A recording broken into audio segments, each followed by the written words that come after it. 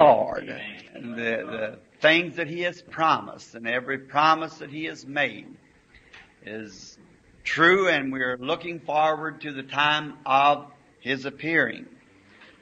And as we see that day approaching, that hour coming, it makes us want to check up, take inventory of ourselves, and just see where we are standing. I just was hearing, had to come in the yard out there, my good friend there, that a real buddy of mine is near death with cancer. And I certainly want the church to pray for Brother Rogers. And he is, I want to go down this week to see him. He lives in a city about 35, 40 miles below here, Milltown, Indiana. And I want to go down and see him. He's a veteran of the First World War, and he had surgery just recently, and the doctors just sewed him up because they said there's no need of trying to operate. He was dying. And he just learned about it, I believe, Friday or Saturday one, that he just learned that he had cancer. But one great thing happened. He said in the room when he went into the hospital that there was a rainbow came in the corner, and he stood and looked at it for some time. And that was God's sign of a covenant. Of course, the rainbow always represents a covenant. God keeps His covenants. He makes His promise. And you and I can make one and have to break it because we just don't know what tomorrow holds. But God cannot make one and break it because He knows what tomorrow holds. He knows all about our troubles and what is, and He knowed all that would be before it was. Before the foundation of the world, He knew just exactly who would be and who would not be. And isn't it a comfort after we just had these great stern talks from this Russian Khrushchev and the different ones and the remarks that they have made that says the hangars is ready, they could destroy the world within just a minute. And just anything, they could just press a button and that would be all of it. But to look in the pages of this Bible and see that before that can ever happen, the church has gone home. Oh, what a feeling. See, what a relief to know that it'll never touch us. That's right. It'll never touch us. We're just as safely as it can be. And to know that that isn't just some hiding place that the government has formed for us. It's a hiding place that God has formed for us. And we can rest assured that it's just as perfect as it can be. Down through the ages, God has made promises, and through these promises, He's always kept them. And as for myself, I don't see nothing left but the just quick catching away of the church. I see the little groups going around struggling, the faithful holding on.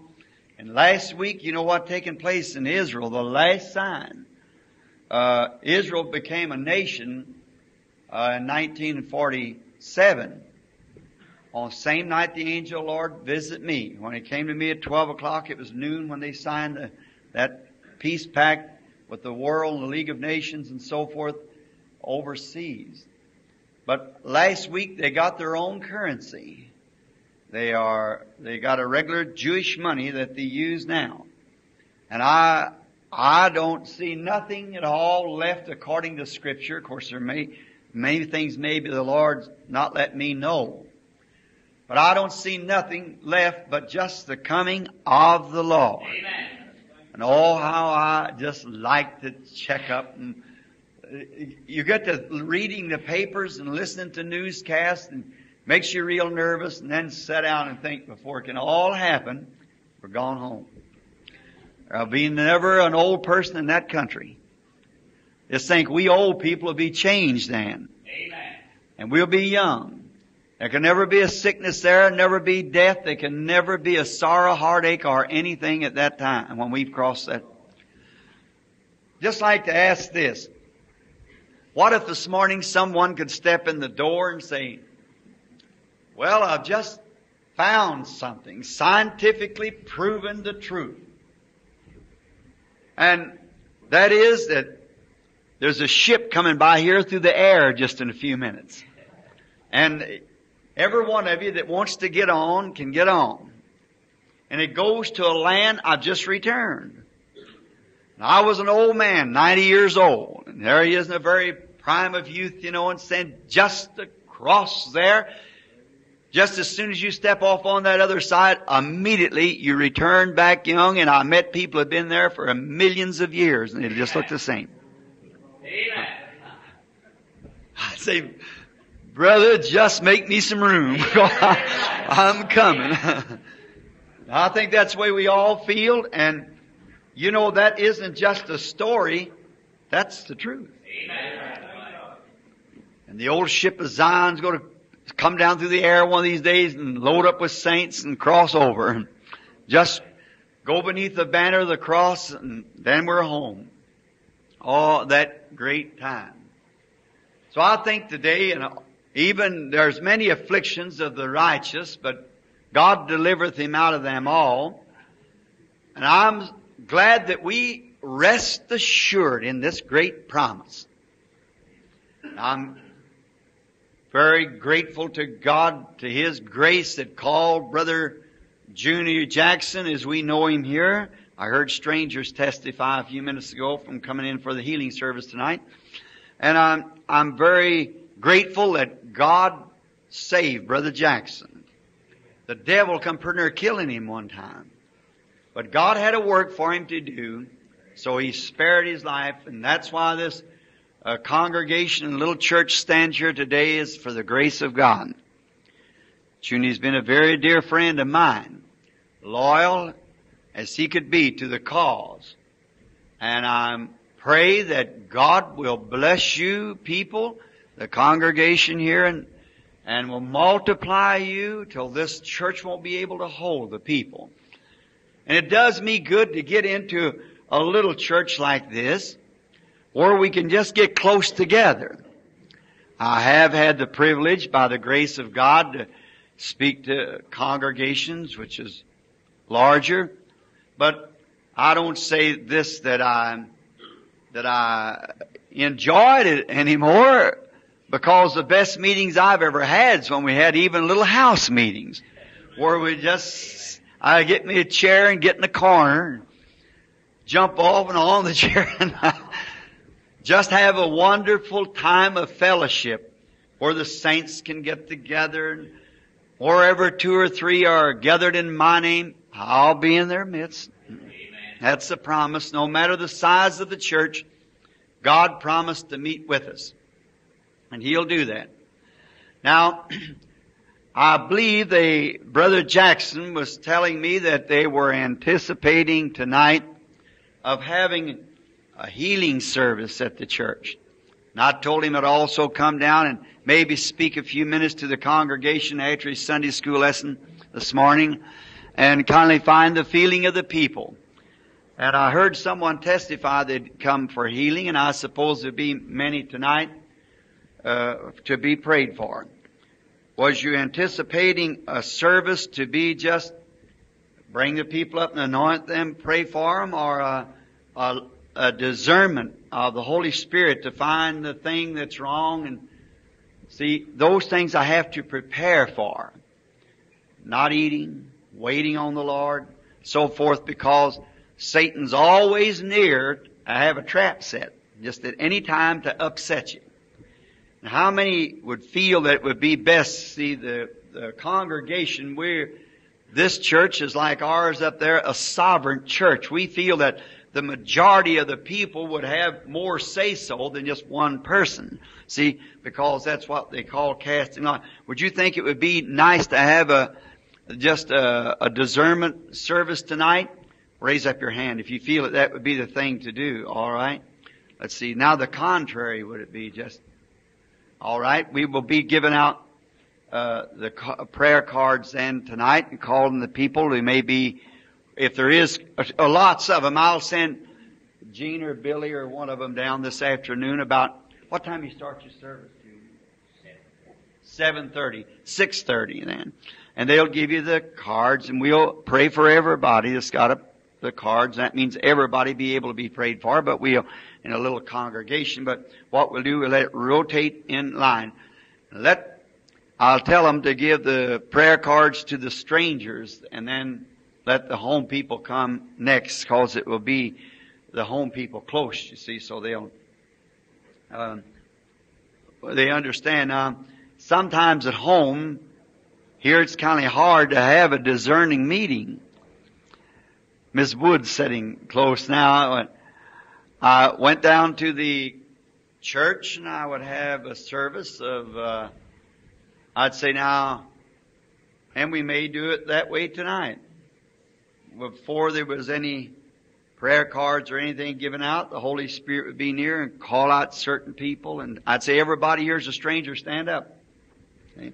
Let them all stand up. You'd say, all right, this is so-and-so, from whatever the Holy Spirit would say, and do that.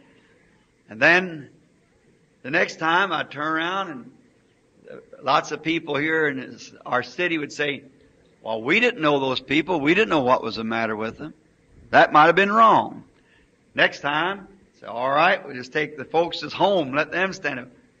Why, he knowed them people. Sure, he knows. So you see, Satan has got a trap set everywhere. See, he's ready at any time. And so some of them say, well, if you just have that straight discernment like that, the rest of the people don't get a chance to get in the prayer line. Some of them say, well, if you have I'd rather be prayed for. Well, it's just vice versa. So we have first one way and then another. And they'll be like that until Jesus comes. The gospel always brings a mixed multitude. The effects of the preaching of Christ always brings a mixed multitude. It brings believers, make-believers, and unbelievers. That's the congregation that you have. So we expect all of that. So we are looking forward for tonight being a great time in the Lord. Now, just before we open the Word, and you allow about 11:30, I suppose, Brother Junior.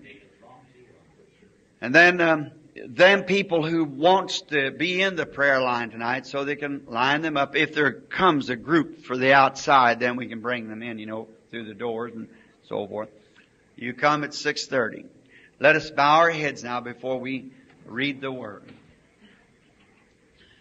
Our precious Lord, we thank Thee most humbly from the depths of our heart for this living hope that we have in this dying body. There is a Lord God and Jesus Christ. And through His mercy and His goodness, He has given to us eternal life. And that great hope is in us today, and we feel it as a well bubbling up in our souls, giving us the assurance that all God's words are true. And so glad to know today that we do not have to just guess about it. It is no more a guess. It is a know-so. For we have read His promise and see Him come and fulfill that promise to the Word. Therefore we know that it is true. And we're grateful for the Holy Ghost, who is the witness of His resurrection. And we're grateful for ministers, true prophets of God, who stand for truth and for righteousness. And we pray that You will bless those people today wherever they may be in their pulpits over the world, that the Holy Spirit will move upon them in power and give them Thy Word, and may it bring forth great results everywhere. For we believe that the coming of Jesus is at hand. We would ask that You would bless this little church today. its pastor and deacons and all the board and the members and the strangers that's gathered in our gates.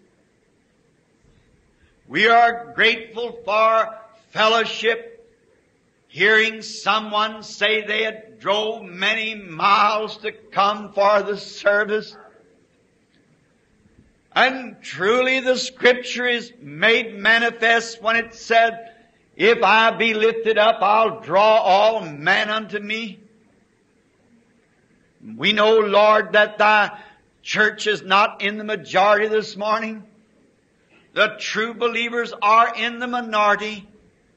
But someday, Lord, You will take that minority to Yourself. That's the hour that we long for. That's the day we're waiting to dawn, when we shall see Him who was wounded for our transgressions and was bruised for our iniquity, and the chastisement of our peace upon Him, and with His stripes we were healed. How we thank Thee for this. Praying, Lord, that You will bless Your unworthy servant as I try to minister to Your people. Give them something that would bring all of us closer to Thee. May we leave from this building this morning a better Christian than we was when we come in. And may, if there be one here who isn't right, Lord, may they leave the building this morning with a happy heart, rejoicing because they have found that pearl of great price that overweight all the rest of the things of their life. We'd ask also, Lord, for those who are sick and afflicted, may they not have to wait for a special service tonight, but may the great Holy Spirit touch that person this morning. Give unto them Thy grace. Privileged looking up on a woman a few days ago who met us and said, "Oh, Brother Branham, it seems that a dreadful disease that you cursed one time in the name of the Lord is trying to return again, but I'm resting solemnly upon the thus saith the Lord." And when the physicians had examined our sister Bruce, they found her negative. We are grateful, Lord, that You keep Your word. Your promise is so true. May it be a thus saith the Lord this morning for every need that we have need of. We would remember those who are in the hospital and at home, and especially our brother Rogers.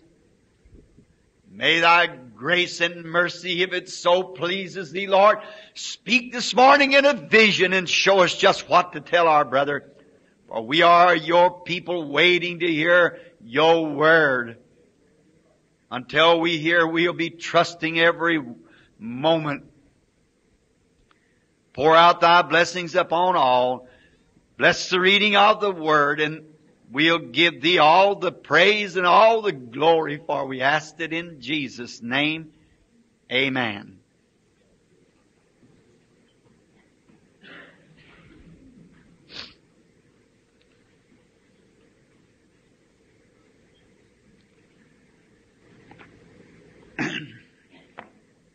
I wish you all to turn to the 21st chapter of St. Matthew's, if you will.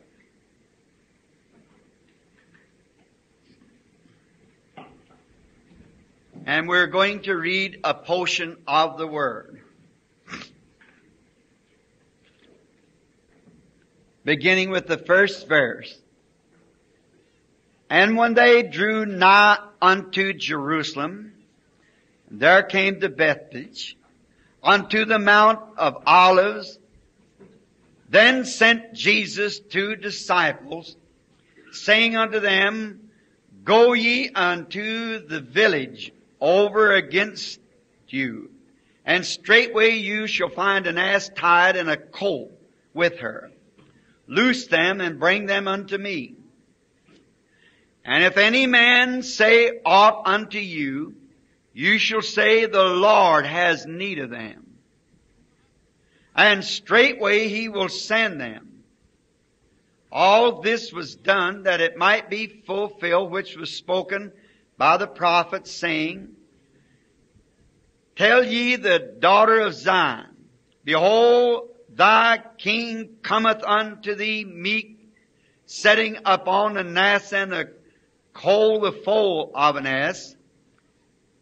And the disciples went and did as Jesus commanded them, and brought the ass and the colt, and put on them their clothes, and set him thereupon. And a very great multitude spread their garments in the ways, and others cut down branches from the trees and strewed them in the way. And the multitude that went before and that followed cried, saying, Hosanna to the Son of David! Blessed is he that cometh in the name of the Lord! Hosanna in the highest! And when he was coming to Jerusalem, all the city was moved, saying, Who is this? And the multitude said, This is Jesus, the prophet of Galilee. I want to read or take for a subject this morning them last 3 words of the 10th verse. Who is this? And may the Lord add His blessings to the reading of His Word. It must have been about 10 o'clock on Friday morning. And the people had been up since daylight, moving around in the city. It was so filled at the time they were sleeping outside the city walls, on the ground, in their tents, anywhere they could find a place to lay down, because this special occasion had drawn people from all over the known world. It was called the Feast of the Passover, which had been ordained of God to the Jews way in the early ages of their history. It was where the sacrificial lamb was to be killed and the atonement made for the sins of the people. And this being annually, every year it taken place, but this time was a special occasion. There was something a little different going to be about this one. You know, and usually where we have services, we have our regular service and do our worship and pay our tithings and gather in our churches and fellowship with our people. But you know, when Jesus comes, it's always something special. There's just something we can tell. There was great expectations. The air seemed to be charged with something. That would almost parallel the time now. The air is charged today with the expectations of His second coming.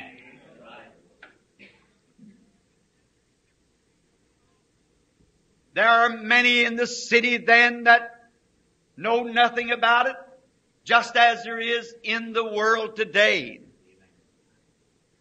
And they were many, if they heard, they would care little about it. And that's the way it is in the world today, because other things are more fascinating than the man and women of the world than the eternal destination of their soul. But there was some who believed on Him. They were expecting Him to come and knowing that something special would be there. Something was going to take place. For Jesus cannot come at any time unless something special does take place. There's always something new when He appears. And they were charged with expectations, but the bad thing about all this, there was many who didn't see Him, never did get to see Him when He come.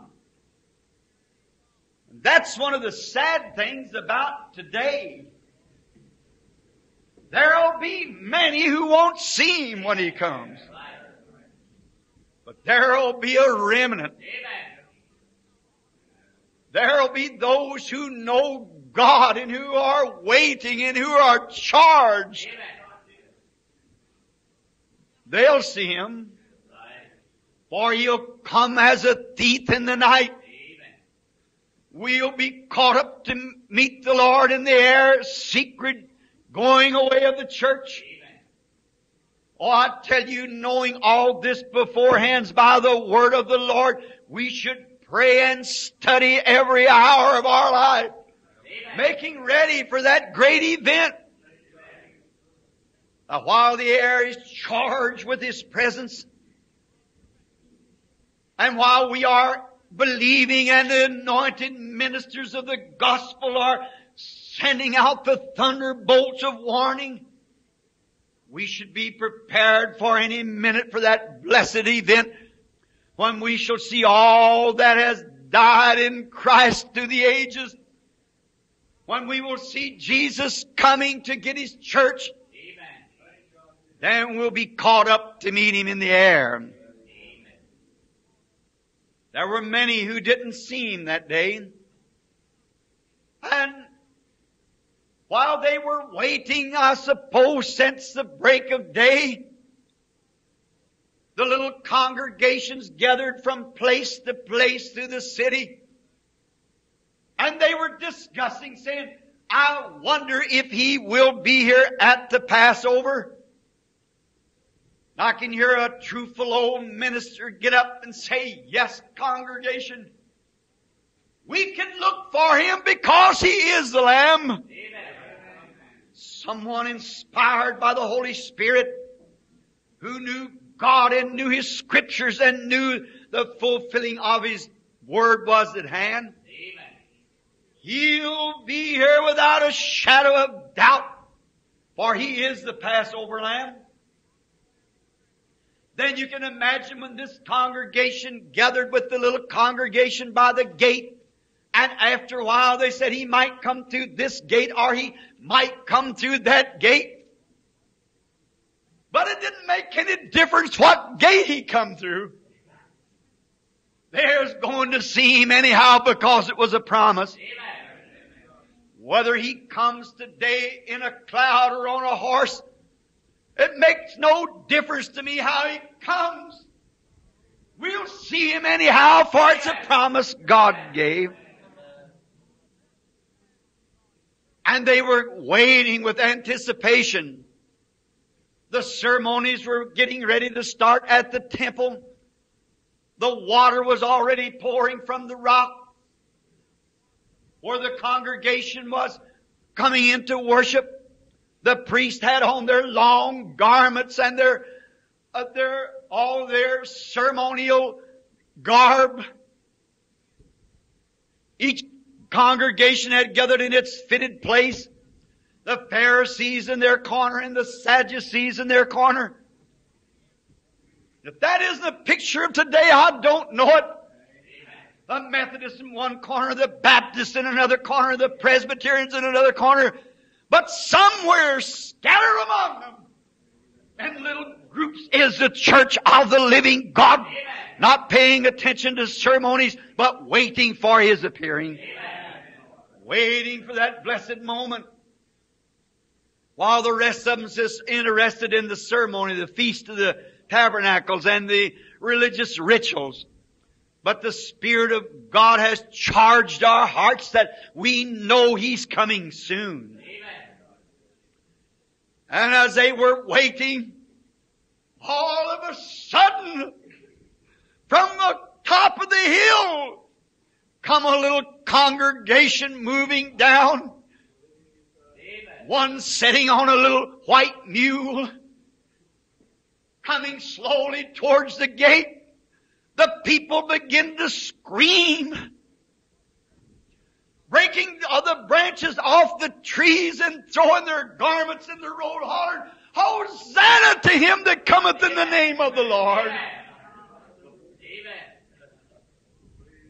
And as the little mule moved forward, fulfilling the scriptures of the prophet, said, O daughter of Zion, see what it was? It was a church, the elect. Your Lord cometh to you, meek and lowly, setting upon a little mule riding. And today, while the church is waiting, one of these days coming down from the skies, He'll come riding on a white horse. You notice that white's always represented? The little white mule, he came as a foreshadow of coming riding on the charger with his vesture dipped in blood. A name on him called the Word of God. That's His coming now. The little groups have gathered watching, waiting for that appearing. And what a rejoicing it'll be when we go forward, breaking off the branches, screaming, Hosanna to Him that cometh in the name of the Lord. It gives such a stir among the people, the Methodists and the Baptists of that day, the Sadducees and the Pharisees and the different ones, until they said, who is this coming? Amen. What's all this disturbance about? We see nothing so alarmed about it. There's just a man, and he's riding on a little mule. There's nothing to be alarmed about. Why all the fuss and the carrying on? Who is it? Just before the coming of the Lord Jesus, He sent the Holy Ghost to the church in this last day. Amen. And the Holy Ghost has been a witness of His resurrection. Amen. And has proved that He lives. Amen. Right. And He is coming. And the church getting itself ready. Amen. And as we see the church making itself ready, abstaining from fornications, abstaining from idolatry, abstaining from lasciviousness, and all the works of the flesh. The church and the peoples see the little congregations getting together and stopping their drinking, stopping their lying, stopping their tattling, stopping everything that's of the flesh, making themselves ready, screaming to the top of their voices and clapping their hands and shouting the victory. The people's crowd, who is this? They don't understand. They didn't understand then. Amen. He come meek and lowly, came riding on a mule, and He come today to the poor and the afflicted, where the rest of them say there's no such a thing as healing. There's no such a thing as the baptism of the Holy Spirit. It's all a bunch of nonsense. There's nothing to it.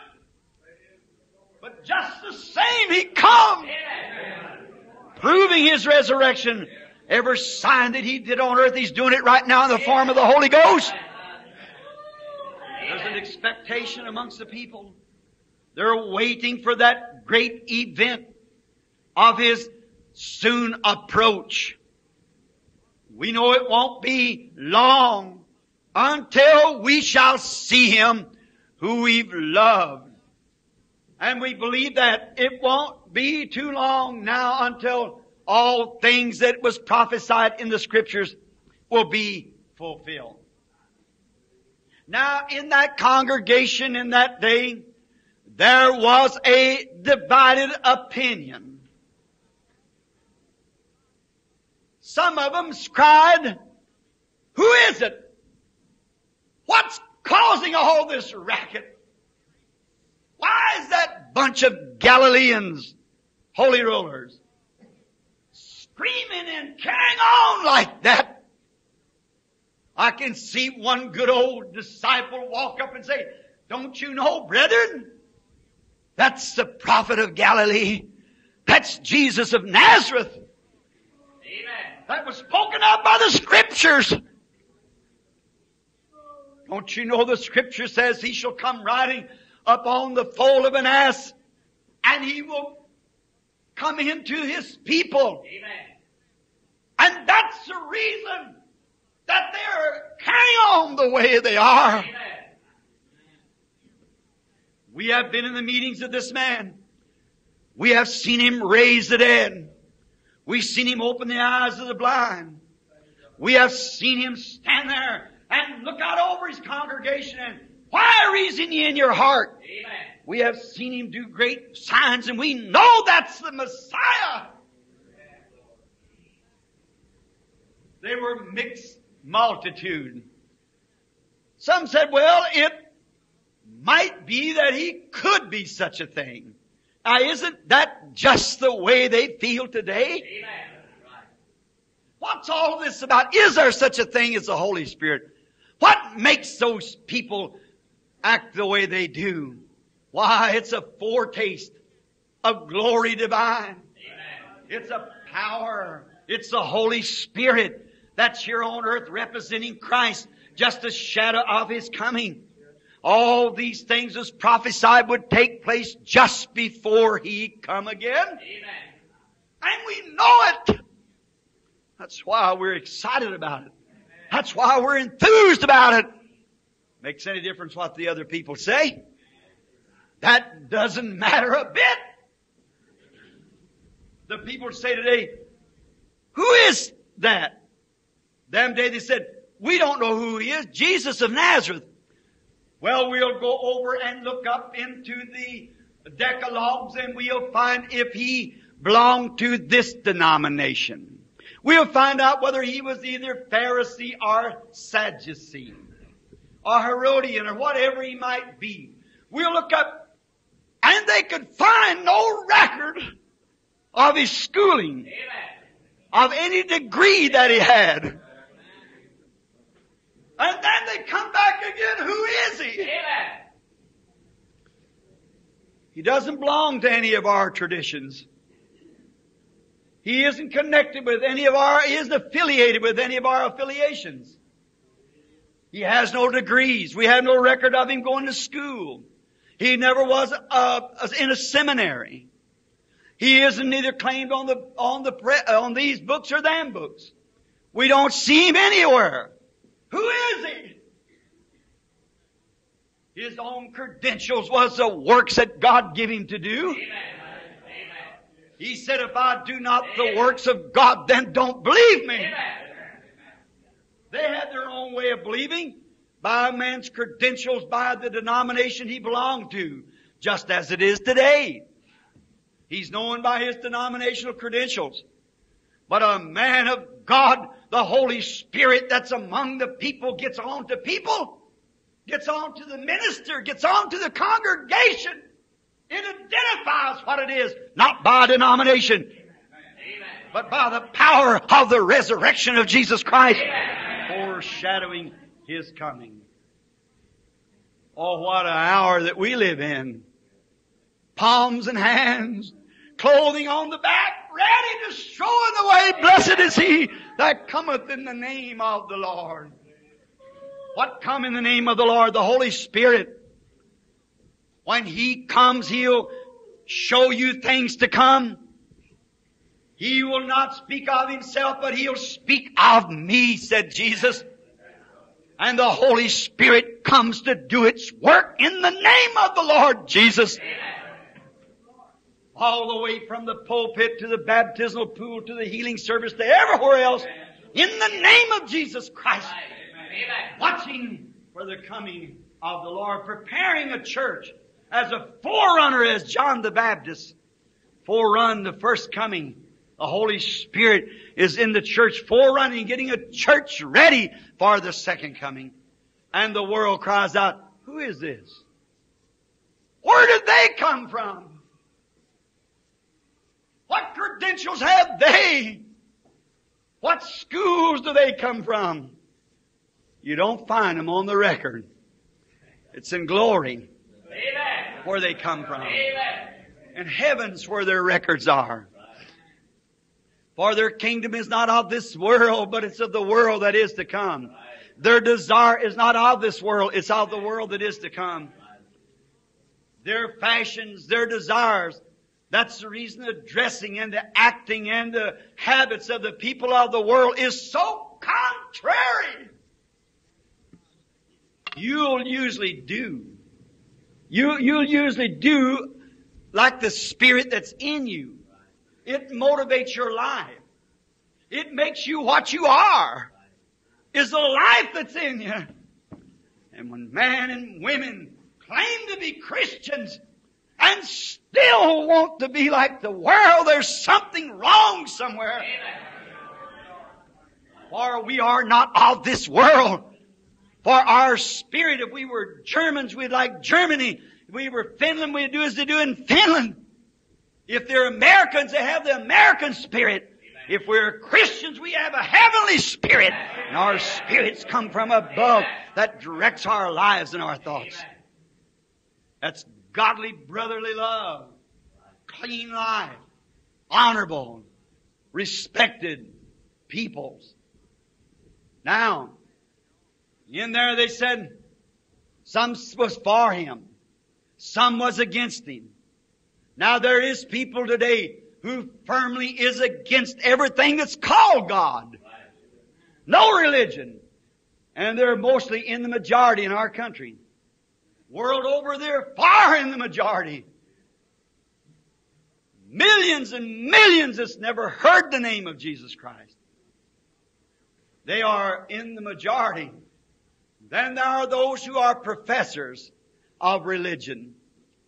And they love to put on their ceremonies. They love to be dignitaries. They like to dress and to go to the church and to have some kind of a hymns and a little message of some sort. Talk of a God that was and then place him so far back in history that he can't move.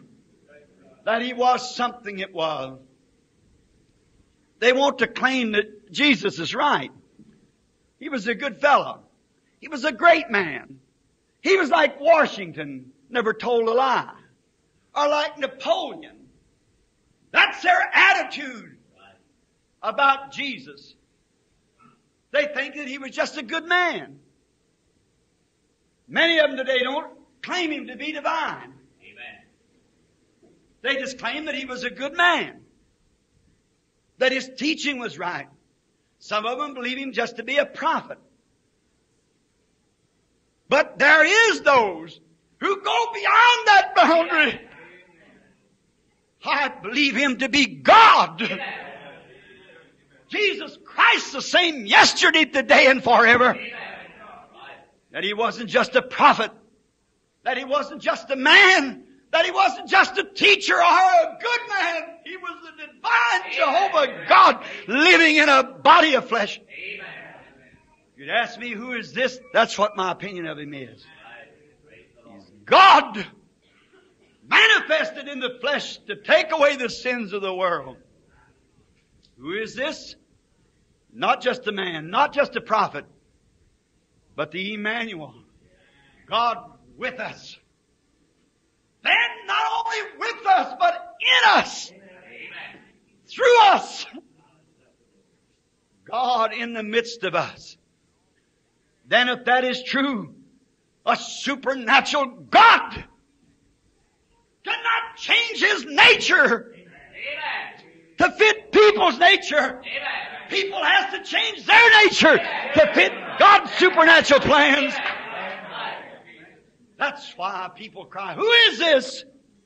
It's God in the midst of His people. They don't understand it.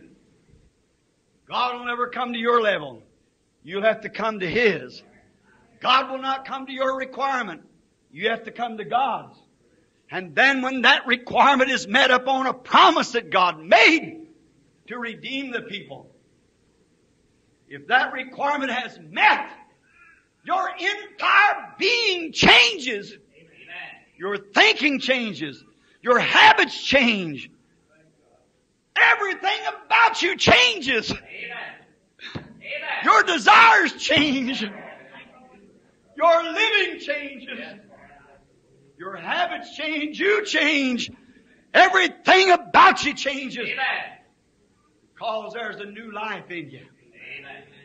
That's what makes the people today say, who is this? Is this that fellow used to work over here? Is this that? Who is this? Where did he go to school at? What credentials does he pack, says the preachers? Who is this woman? Is that the woman I used to see out there on the street? Yes.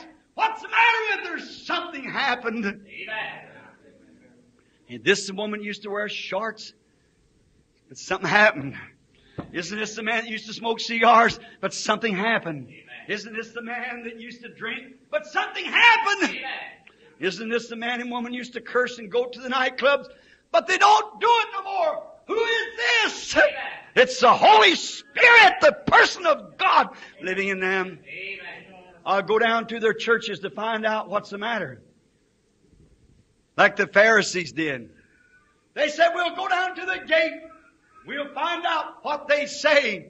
We'll see who this guy is on this little white mule riding down the hill. Amen. And when they got to the gates, these people really had a time. Amen. They screamed and they hollered. They shouted and they praised the Lord. And it was so contrary to their religion of that day, those priests and rabbis standing around. They said, make them hold their peace. We won't be able to hear what the doctor's going to say or what the reverend. Make them hold their peace. Jesus, I can see him as he turned. Said if they hold their peace, the rocks will immediately cry out. Amen. Something had to happen. Say, could the rocks cry out? The very God that created them was riding in on it. Why couldn't they make them hold their peace? They couldn't hold their peace. That's the way today. When the congregation is gathered together, that foreshadow of His appearing, the Holy Spirit begins to breathe upon them. They see those signs and wonders performed of the Holy Spirit. They can't hold their peace. Something's going to cry out. And the church world said, who is this? What's this all about? Are you one of them? What caused all of this? They don't get it. And they don't get it today. They didn't get it then. They never will get it. Amen. The anointing of the Holy Spirit has brought that to the church world. It's brought, see, there's the three classes. The unbeliever, the make-believer, and the real believer. Amen. And many times make-believers come in amongst real believers. And they cry, yeah, who is it? Who is this that'll come into a congregation that'll anoint it till one will speak with tongues and another give the interpretation and exactly tell a sinner of his sins and where he's at? Who is this that stands in an illiterate woman that can't read her name and will stand under the anointing of the Holy Ghost and speak words that she never heard? Amen. And a Mexican raise up in the church and say, I understood every word of it. Amen. And even call me by the name and call me to repentance. Right. God have mercy on my soul. Amen. Who is this? Who is it can get in a illiterate farmer and can stand there the inspiration and tell a man who he is and where he come from and what happened to him and what he must do? What will be his outcome? The world cries out, who is this? What is this? Where did it come from? It's the Holy Spirit come from God. For what purpose? To prepare a people. Give them a heavenly atmosphere. A desire to come up higher. Now it isn't so much of what other people think that. The thing we're thinking about this morning is, who do you think it is? It's up to you and I. Is it just the fellowship of a denomination called Pentecostal? Church of God, Pilgrim Hall, or Nazarene, or something like that? Church of God, Assemblies of God? United Pentecostal Church, is that what it is? If that's it, you're miserable. Amen. That's it. Your religion is just a religion. It has no salvation in it. Amen. But if you examine it and found it in your soul to be Jesus Christ, the Son of God, amen, then blessed is he that cometh in the name of the Holy Spirit. Amen. Hosanna in the highest. To him that cometh in the Holy Ghost, because it is Jesus Christ's own Spirit in His church. Amen. Making you sons and daughters of His. Giving you His nature. For you'll live with the Father also in the eternal times to come. Who is it? What's this all about? And the coming of the Holy Spirit has always brought such. In the days of Noah, when the Holy Spirit come upon Noah, and he began to prophesy and began to say that there's coming a time that the world will be destroyed with water. Look how contrary it was to their belief. There was mockers and scoffers, said the Bible. Making fun, they were eating, drinking, and making merry. Laughed in the face of that prophet and wondered who was it. They soon found out who it was. Every time the Holy Spirit comes, it brings a division amongst the people. It brings a time that man must stand and make a decision. It's come to you, it's come to me. We've got to make our decisions. It come in the days of Noah. It also come in the time of Moses, when God anointed His servant with the Holy Spirit, sent him down into Egypt. Some said, who is this Superman? Amen. Who is this guy that would make himself a ruler over us? Amen. Moses didn't desire to be a ruler. He is bringing the people the truth. What does He do? Break up our religions. That's what they said about Jesus. He condemns our religions because that's all they had. Same was in the days of Noah or Moses. Moses came down and he tore up their traditions and brought them to a living faith in a living God. And led them from victory to victory with signs and wonders. It stumped the unbelievers. Who is this? Who is that man? Where's he born at? We thought he was an Egyptian. Here all at once he must be some illegitimate child somewhere. Who is he that comes in this name? It's always been that way. In the days of Jesus, they said, who is he? He has no education. We have no schools, no record of his schooling. We have no denomination that he belongs to. Who is he? Only thing we ever know, there's some crazy man out here, a wild man, by the name of John the Baptist, hair sticking out all over his face and half naked, with a piece of sheepskin wrapped around him, declared his coming, and he was born to illegitimate birth. His mother was to be mother with him before Joseph ever married his mother. Who is that's the only record they had of him. Amen. Listen.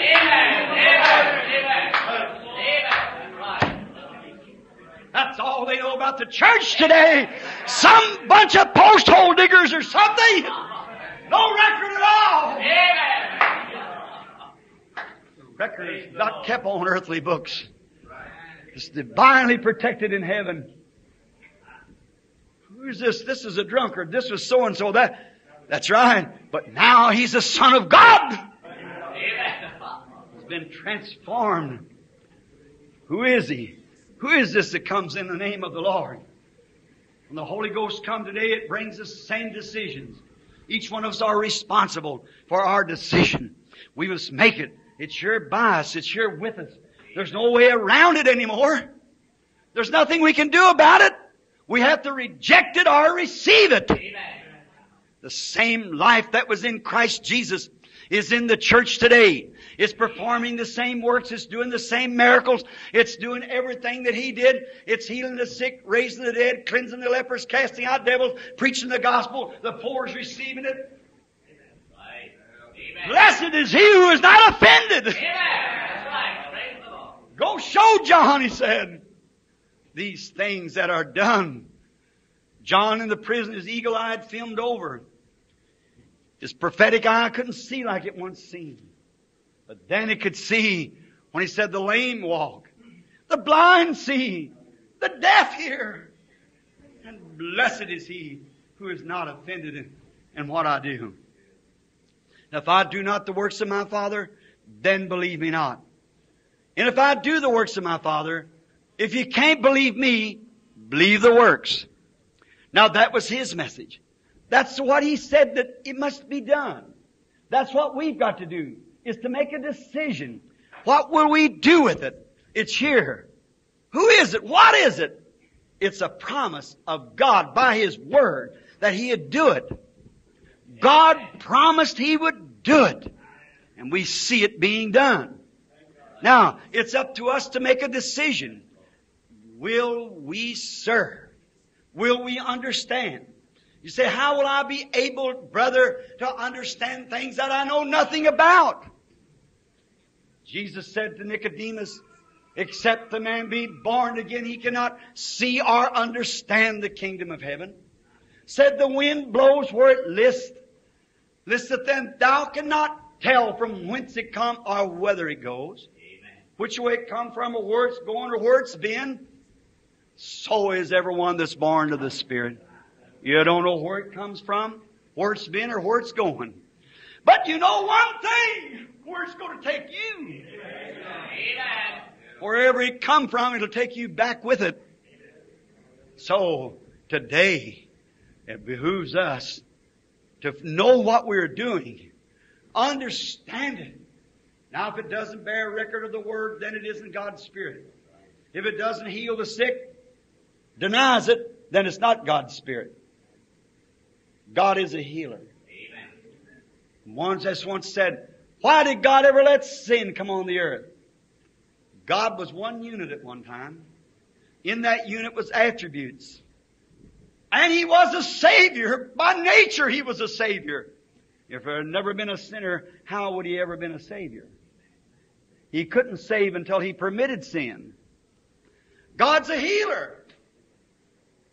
And He cannot heal unless there be somebody sick to heal. See, if there'd never been a sickness, there'd never been a healer. God being a healer, His own attributes projected these things. There had to be something to respond to that attribute that was in God. God, the word God means an object of worship. God wanted to be worshipped. So He had to project something that would worship Him. Amen. Jesus said to the woman at the well, God is a spirit, and they that worship Him must worship Him in spirit and in truth. So when the Spirit of God is near, what will take place? Salvation will be introduced. Amen. Salvation that will bring a spiritual worship. Amen. Not a singing of hymns altogether, but a worship in the Spirit. It's got to be so contrary to the intellect. Is stunned by it. You can't understand God by intellectual faith. You must be born again. It's got to come to the heart. It's got to be an experience. And when the experience is wrought by the Holy Spirit, then the same nature and the same power and the same reaction that happened on the church first will come again. Amen. For it's God in them. Jesus said, a little while and the world won't see me no more, yet ye shall see me. For I is a personal pronoun, I'll be with you, even in you, to the end of the world. Amen. Then the works that I do shall you also. Then when those works are produced in a church, it stirs the people, the outside people, like it did there at the feast. Who is this? What's the matter with those people? When those Galileans saw him coming on that little mule, they screamed and they shouted and they carried on like a bunch of drunken people. Amen. Those priests that make them hold their peace. He said, if they hold their peace, the rocks will cry the same way. You see? On the day of Pentecost, when the Holy Spirit came into the people, they acted like they were drunk. Even so much as they scoffed and made fun of it. Said, these men are full of new wine. Peter said, ye men of Jerusalem and you that dwell in Judea, let this known unto you, and hearken unto my words, for these are not drunken, as you suppose. But this is that which is spoken by the prophet Joel. It'll come to pass in the last days, saith God, I'll pour my Spirit out upon all flesh. When that same Spirit is poured out upon a congregation of people, the same results will take place. Or you cannot put a life of a grapevine in a pumpkin and make it bear pumpkins. It'll bear grapes. By their fruits they are known. The church is knowing, the world's wondering, who is it? What is this that's going on? They don't understand because they don't know God. Now when we see this coming to pass exactly like God said, we're waiting now. What is it? The Holy Spirit is introducing Christ. Some glorious day. Not across a hillside, riding on a mule, but coming out of glory will come the Son of God. Amen. Wrapped in the righteousness of God's Spirit. Riding on a white horse with his vesture dipped in blood, called King of Kings and Lord of Lords. The Word of God he will be. And following him through the skies will be 10,000s times 10,000s of thousands. The armies of heaven will come with him. What a glorious time that'll be. Singing. There'll be singing. There'll be shouting. There'll be sorrow. There'll be crying. There'll be weeping. There'll be wailing. You'll be represented in one of those groups, friend. So make your decision this morning what group you'll be with while we bow our heads just a moment. Wondering at this time if there is any here who has not made their decision yet for Jesus Christ.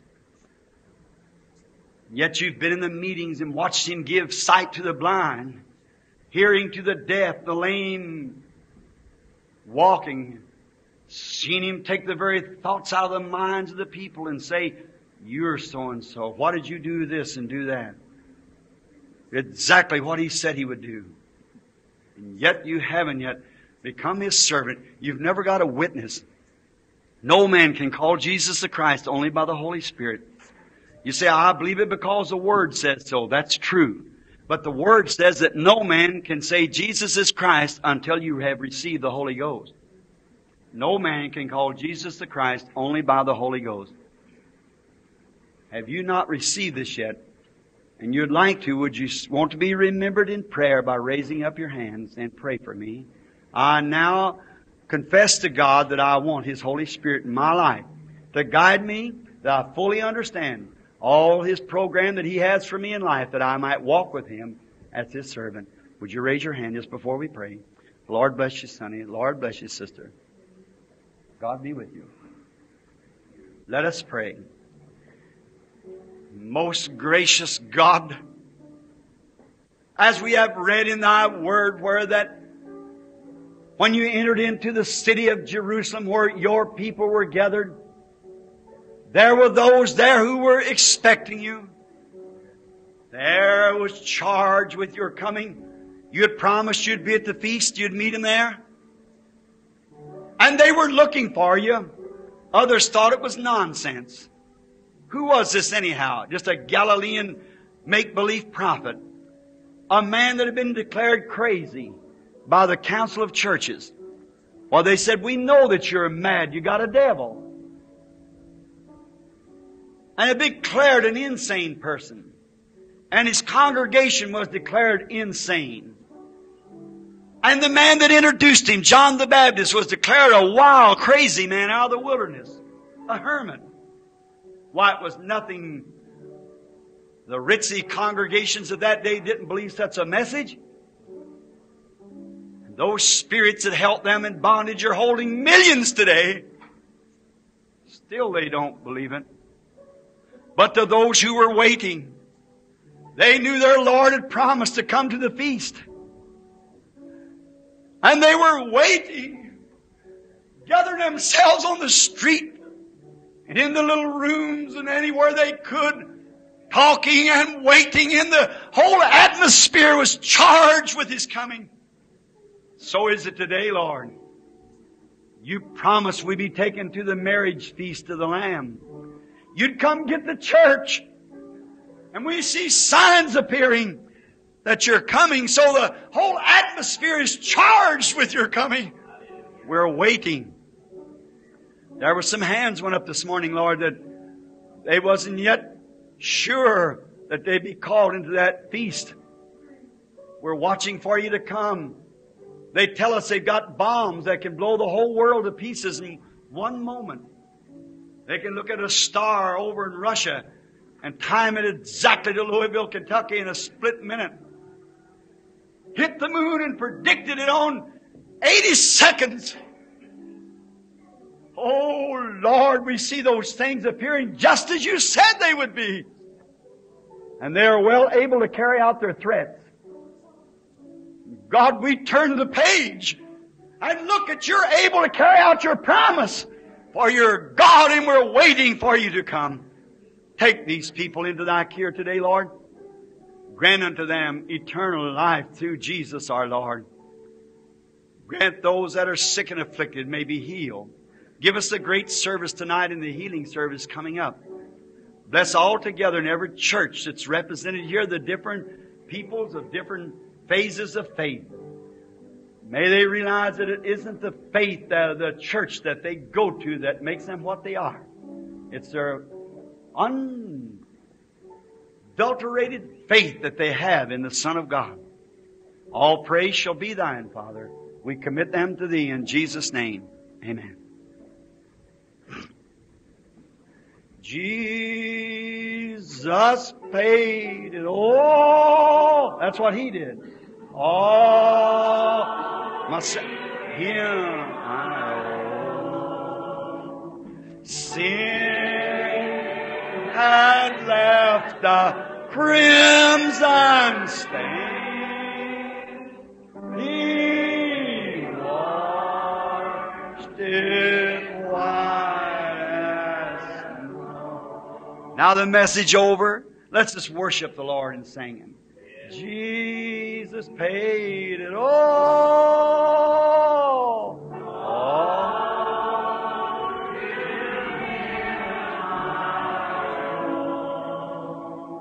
Sin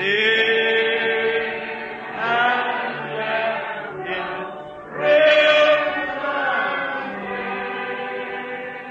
He washed it white as snow. Down at the cross where my Savior died. Down there for cleansing from sin I cry. Oh, there to my heart was a love. Glory to His name. Glory to His name. Precious name. Glory to His name. Oh, there to my heart was a love. Glory to His name. Now let's not look at one another. Let's look up. Raise our hands. I am so wondrously saved from sin. Jesus, the sweet life within. There at the cross where He took me in. Glory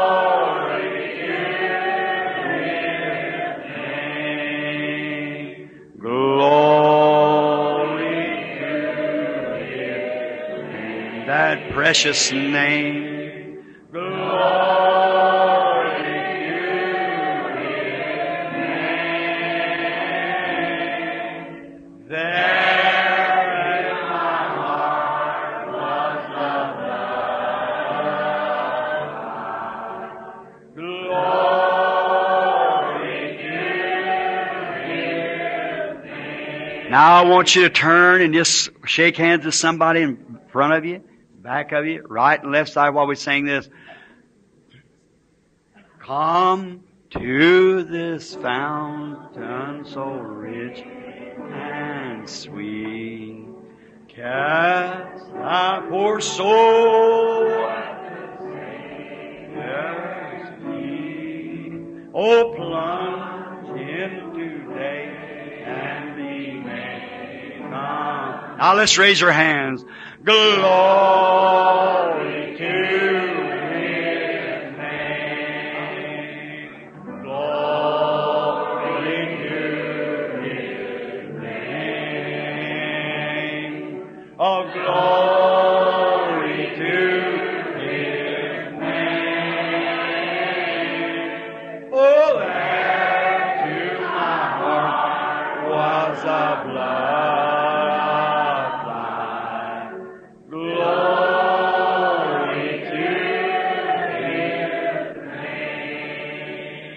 Doesn't it make you feel wonderful? All scoured out now waiting. Oh, how wonderful. Come to this fountain so rich and sweet. Cast thy poor soul at the Savior's feet. Oh, plunge into day and be made complete. Glory to His name. Glory to His name. Precious name. Glory to His name. There to my heart was a blood. Glory to His name. Doesn't that do something to you? Think of this. I am so wondrously saved from sin. Jesus so sweetly abide. You abide me and my word in you. There at the cross, there He took me in. Glory to Him. Now just put your mind on Him as you worship Him. Glory to Him. What could we do, Lord, without you? Glory. This is the hour of your appearing. You're soon coming, Lord. There in my heart was love. Glory to His name. Oh, my. There's something about that just goes through me till every fiber of my body just shakes. That's the Holy Spirit here. Alindo sangue kotari kontabiri eko, ati sonye ai kunda batayri ando batoya, mikando sikai sika masaya, lori dieti so dikoriandia, I seek the Messiah. I say unto thee today, my servant, yea, even as thou hast stood in the midst of this my people, that I have ordained this day unto thee, saith the Lord. For I have anointed thee, yea, thou art my prophet, and I shall be with thee today, whereas thou layest hands upon this my people, who are sick and afflicted in body. I say unto thee, my people, have faith in me, the living God, for I shall bring to pass those things that I have promised, for I am able to bring to pass my word. Therefore I say unto you this day, fear thou not to believe in me, the living God, for I shall be in thy midst in a great and mighty way. Amen. Thanks be to God. That's what I was speaking of. My faith looks up to Thee, Thou Lamb of Calvary, Savior divine. Now hear me while I pray.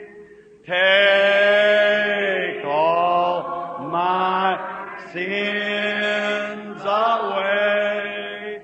Oh, let me from this day be holy.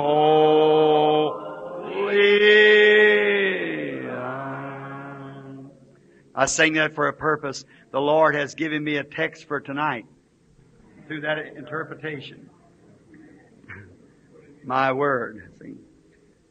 While life's dark maze I tread, and griefs around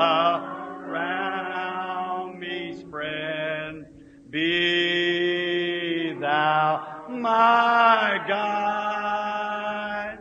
Bid darkness turn to day, wipe sorrow, fears away, nor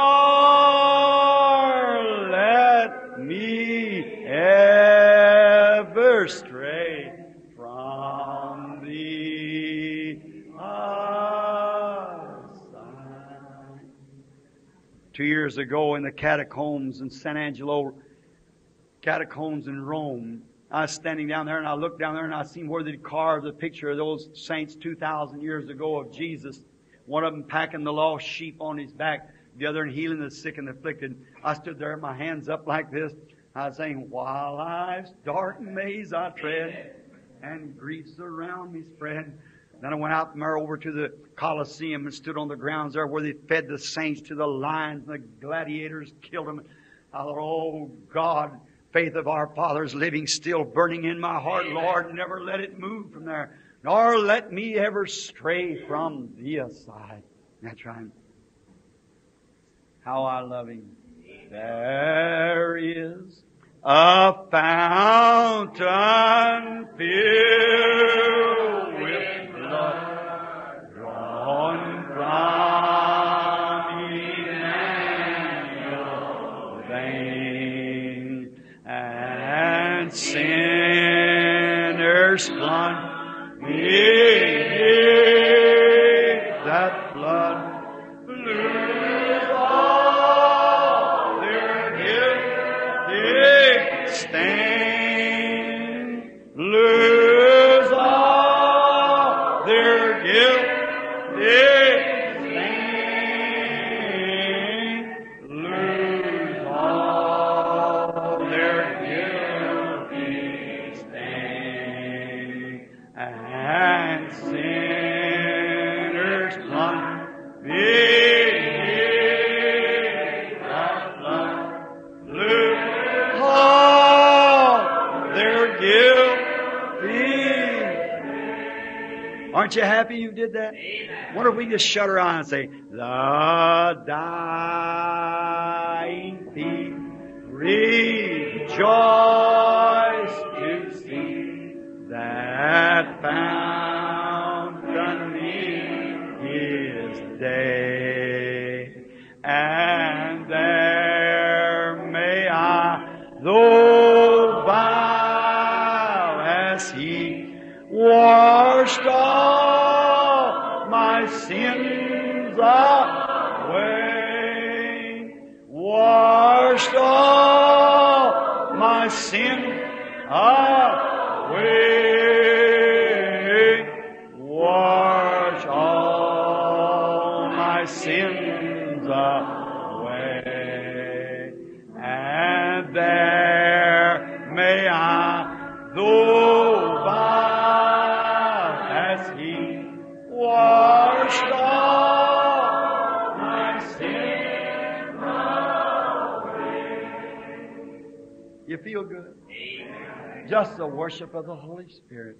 The blessings of the Lord upon you.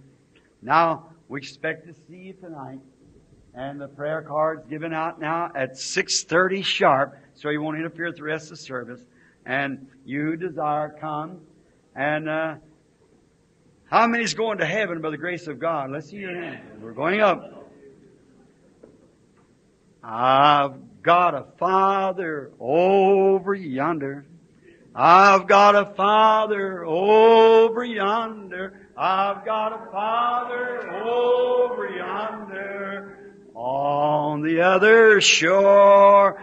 Oh, some bright day I'll go and see Him. Some bright day I'll go and see Him. Some bright day I'll go and see Him on the other shore. Oh, that bright day may be tomorrow. That bright day may be tomorrow. That bright day may be tomorrow. On the other shore. Oh, won't that be a happy meeting? Won't that be a happy meeting? Won't that be a happy meeting? On the other shore. You like them old hymns? Oh, you can have all your little chopped up shotties that you want. Give me them old heartfelt blood songs that does something down in here. Wrote by the Holy Spirit, penned out by God. They're real. Well, the Lord bless you real good. Hope to see you tonight. Turn the service to the pastor now. Formal. There may be some here that can't come to the healing service tonight, just wants to be anointed and prayed for. There's a whole bunch of us ministers here would be glad to minister to you in any way that we could. Now, the regular healing service will be tonight. That is, if you can stay and wait. If you can't, come right here now. There's a lady's got to go in the back that's got a heart case or something. I believe she's up here. Somebody pointed their finger up here. The lady here that's got heart trouble. It can't come back tonight. It's real serious and can't come into line. I see the reason we ask for the line. In there, everyone has a different way of praying. Some prays in one way, some another. Mine, if I know what I'm talking about, then I can act. But if I went out here to say I was going to fix an automobile and I don't know one thing about it, I'd get me a wrench and look around. I wouldn't know. See? Well, now, many people just has that predominating faith that goes right out there and challenges those things and casts them away. To me, I have to see what God's plan is for that first, you see. You have to watch. A prophetic gift is a strange thing. You can do things with it to get yourself in trouble. How many knows that? Look at Elijah. I believe it was, Elijah. He was a young fellow, went bald-headed, and some little children was teasing him about being bald-headed. So why don't you go up like Elijah did? And he turned around and put a curse on those children, and 42 of them was killed. That ain't the nature of the Holy Spirit. See? That prophet angered and just put a curse in what he said. Jesus said on down in the scriptures that I read this morning, if you say to this mountain, be moved, and don't doubt in your heart, but believe that what you said will come to pass, you can have what you said. There you are. So you have to watch what you're doing. Now, look at Moses. He had power. It wasn't God's will to bring water out of the rock. How many knows that? The second time. You're supposed to speak to it, not smite it. God told him to speak to it. He turned around and smote it because he had the power to do it. God took him up on the mountain and said, look over yonder. See the land, but I'll not let you go over because what you done down there at the rock. See? So he had to watch and do it. Now, that's the reason I'm always trying. And I feel like it's soon, maybe within the next few days, I have a feeling that God's going to speak to me again. See? I'm laying in the woods day and night, waiting for that time. I've been feeling for the last 2 or 3 weeks that He was going to speak to me. I believe I'm going to have something change. I've looked forward for it for a long time. The prediction that was given here not long ago of what would take place, it did. But it just seems like down in me there's something moving. And I just stay out, go early in the morning, out at night, waiting, watching to see what He'll say. And every once in a while I'll get down on my knees and say, are you here, Lord? Is there anything that you want your servant to know? That's the reason I'm watching. I want the hour to come where we won't have to have discernment. where I have faith without it. Now think a vision comes here. Say, this woman or this lady or whoever it is, I don't know, man, whoever you might be, but come up here. I never seen you in my life. And yet He shows me there who you are. What's the matter with you? Where you come from? What you did to cause this? There has to be a cause for everything. And what if somebody sinned? Maybe they did do something they ought not to have done. Maybe they ought to have done something they did not do. Or something on that manner. And here they are with God permitting Satan to hold that curse on them. To bring them to something, to obedience. Sickness is sometimes a whip God uses to bring obedience. And what that person stand there, I say, oh, hallelujah, glory to God, praise God, and arm with arm, pray over him. And I happen to cast that evil spirit off of him. And God permitted it to be put on there. I'm in trouble right then with God. You know what I mean? But when I see there that the Lord says a certain thing, maybe Satan just did it. And I see there's nothing in that person's life to hinder, then I have faith to walk up there. I have faith because I seen Him when He come to me and told me to do it. And then another thing is, maybe if they've done something wrong, and I say, you did a certain thing. That's right. Well, make that right. I promise before God I'll make it right. Look back again and see Him well out there years to come, still well. Then you know God's already spoke it. Just waiting for you to say the word. That's all. That's why I watch, make my ministry slow, take each case and watch it. Then I know what I'm talking about. See? I know exactly what to say to the person. Now there has been times I've seen death over a person. I wouldn't say nothing. I just say, the Lord bless you. Have faith in God. God will heal you. You just have faith. Go on like that. Knowing in my heart that they're not going to live because, well, you just don't want to tell them that. Unless you have to. If the Holy Spirit reveals it, you know it's been done many times. Some say, might as well make ready. You're going. There ain't nothing going to save you. I had a little girl here some time ago.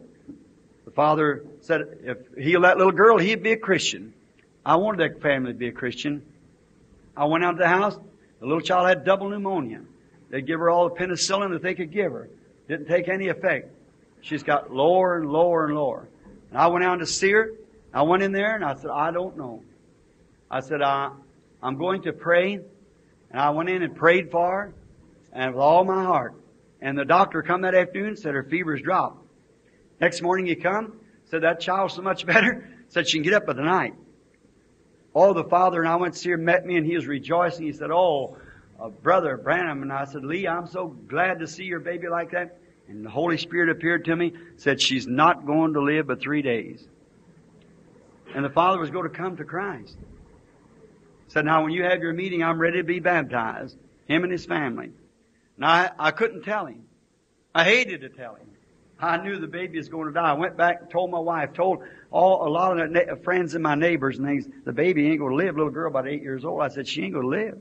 She'll be dead within 3 days. I seen that mother stand there crying, bowed her head 3 times, the tears run down. I see a little white casket pass through the room. Just want to stand there.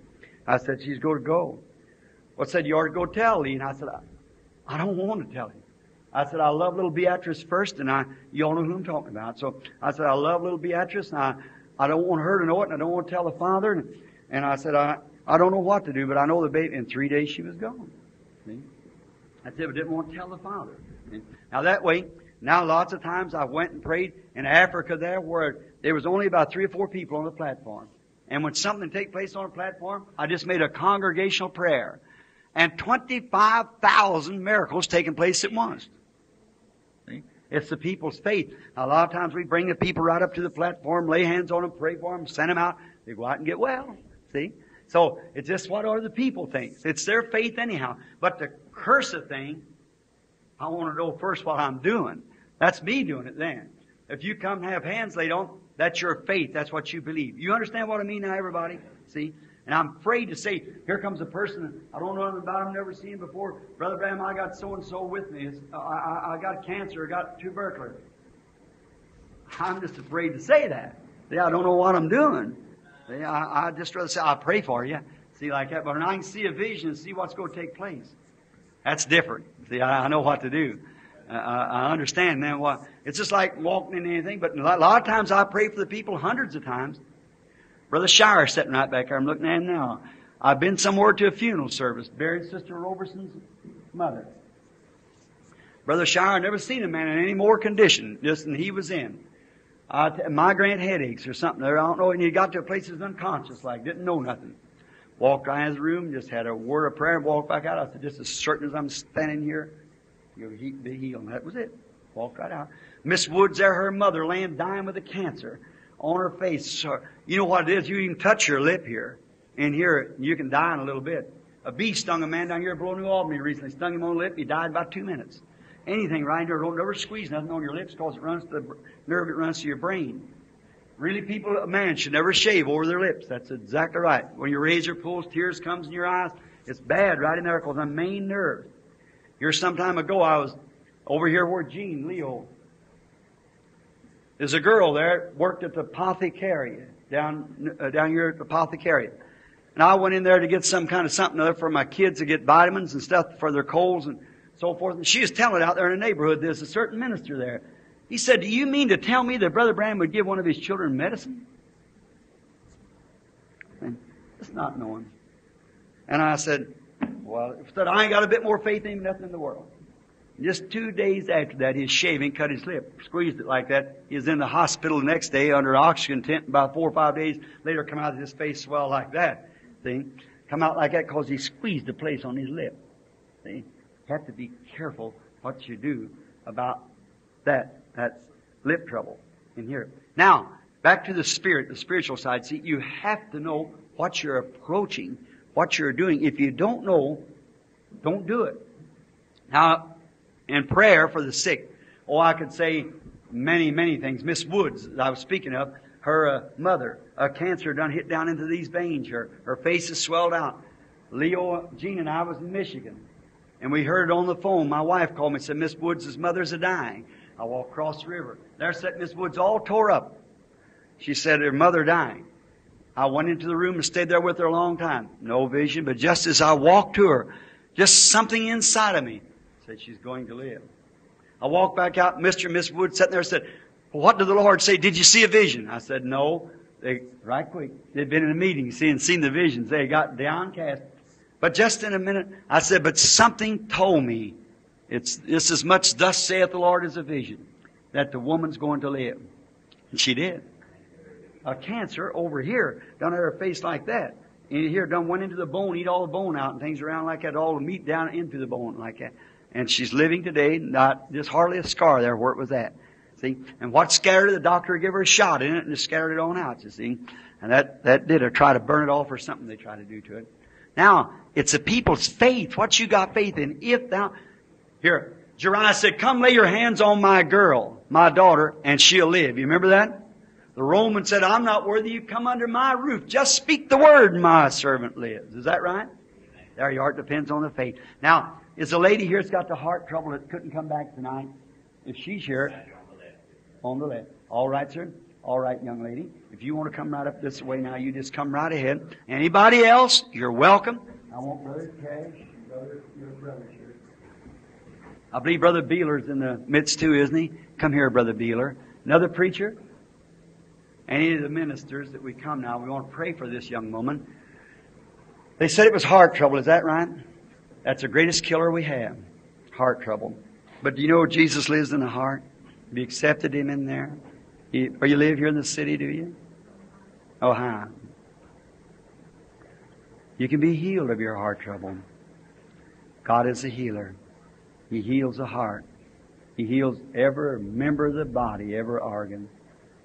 Now, come over this way, brother, and let's come where the lady is.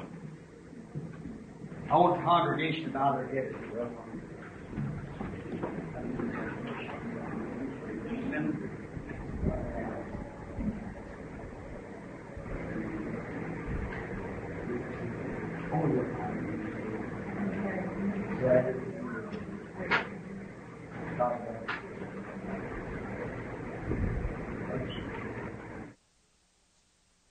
Now just make the heart. You make it to grow and to live.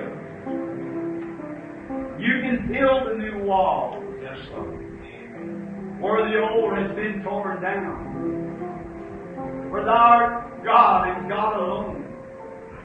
Now I think, what if this was my sister Dolores, my wife Nita, or my girl Rebecca?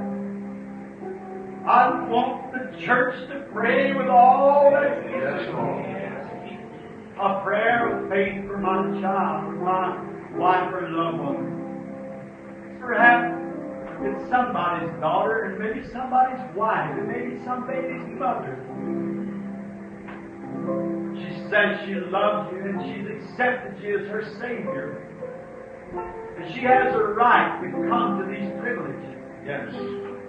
And we come upon the authority of your invitation. Yes, Lord. To minister to her these gifts of healing. And by laying hands upon her, may the Word of God be made manifest in her body to take away this heart trouble. We condemn it upon the basis of Jesus Christ's own word, saying that the prayer of faith shall save the sick, and God shall raise them up. Now, in Jesus Christ's name, let the heart trouble leave our sister. May she go with never one time a speck of it no more.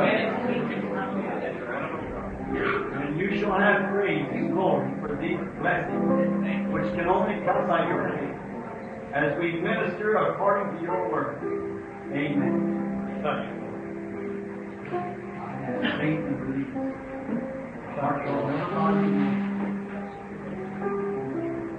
Dear God, these people wrinkle hands of this dear mother has ministered to her children and to her grandchildren, has ministered to me many times. And she's needed you this morning. Yes. And we are standing as you're preaching that you're such a great God, such a great, powerful God, and not a God of history, a God of present tense. I am.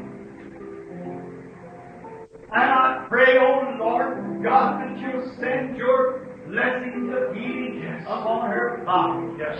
Hands upon her in the name of Jesus. May she leave here today and get well.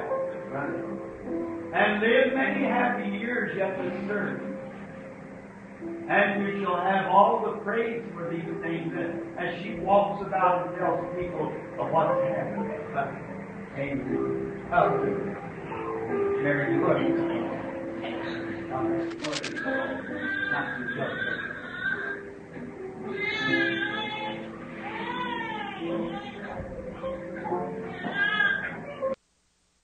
I prayed for her several years ago with tuberculosis. She was healed. She's sick, but she has to have discernment to know just exactly what she's done or what more about it.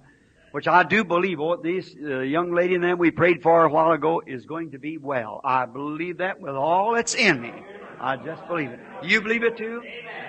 I have the same kind of feeling about them that I had about your mother, Miss Wood, see? Or like I did you, Brother Shower, and many others here. I just feel they're going to be well. That's all. They have drove a long ways and come to the service, and that shows their faith. You know, the Bible speaks of that in the last days. That's right. It'll be light in the evening time. Is that right? It'll be light. The same gospel, the same Holy Spirit, the same power of God would be here to heal the sick and the afflicted as it was. And God is present right now. Present right now. He's just as present now as He will be tonight. It's the same to heal the sick and afflicted. Isn't He good? Let's sing a chorus. Wonderful Jesus is to me. Wonderful, wonderful Jesus is to me. Counselor, Prince of Peace, mighty God is He. Let's sing it now together. Oh, wonderful, wonderful Jesus is to me. Counselor, Prince of Peace, mighty God is He. Oh, saving me, keeping me from all sin and shame. Wonderful is my Redeemer, praise His name. Oh, wonderful, wonderful Jesus is to me. Counselor, Prince of Peace, mighty God is He. Oh, saving me, keeping me from all sin and shame. Wonderful, my Redeemer, praise His name. I once was lost, now I'm found, free from condemnation. Jesus gives liberty and a full salvation, saving me, keeping me from all sin and shame. Oh, wonderful is my Redeemer, praise His name. Oh, wonderful, oh, wonderful. Sing it, everyone, now. Lift it up. Counselor, Prince of Peace, mighty God is He. Oh, saving me, keeping me from all sin and shame. Wonderful is my Redeemer, praise His name. Oh, wonderful, oh, wonderful. Raise up your hands when you speak. Counselor, Prince of Peace, mighty God is He. Oh, saving me, keeping me from all sin and shame. Wonderful is my Redeemer, praise His name. Amen. Let's just raise up our hands now and thank Him, everyone in your own way. Lord, we thank You for Your goodness. We thank You for Your mercy, for all that You have done for us. It's been good to be here. We would say with Peter and them, let us build 3 tabernacles. One for Thee, one for Moses, and one for Elias. But that blessed voice says, this is my beloved Son. Hear ye Him. So wonderful is Jesus, the Counselor, the Prince of Peace, the mighty God, the everlasting Father. Be with us through the coming day, Lord. Bless us now. Give us a great service tonight. Bless Your servants everywhere across the world. Bless the meetings that's coming up across the nation, Lord. Out in San Jose, California, other places where the meetings and people are gathering now for the great services. Be with us tonight. Be at the folks at the tabernacle, all across the nation, everywhere it's called Your name. Grant, Lord, that You'll be there. In Jesus' name. I'll turn the service to the pastor, which will be 6:30 now. Prayer. I would like to say that we want to take up a love offering for our brother today. Thank you, my brother Junior. But thank you. Not at all. No, don't do that. I feel real little. I feel real good now. You don't want me to feel any different, do you? So thank you just the same. He was just joking. See what I'd say.